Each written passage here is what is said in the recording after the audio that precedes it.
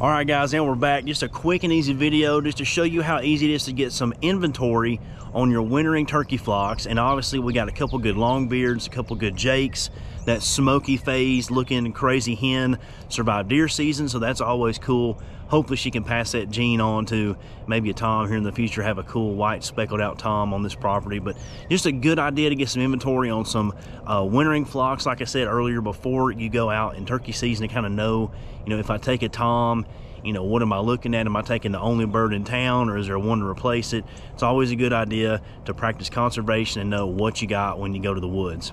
Again, going to be filming the all-new The Part-Time Hunter podcast is getting filmed. First episode, probably today's Saturday, so tomorrow's Sunday. The microphone gets here tonight, so this video will be up also tonight. And just get you guys up to speed. Let's get rolling. Let's get some podcast episodes going and connect with you guys on the podcast airwaves. So as always, guys, check us out on the next video, and we'll see you on the next one.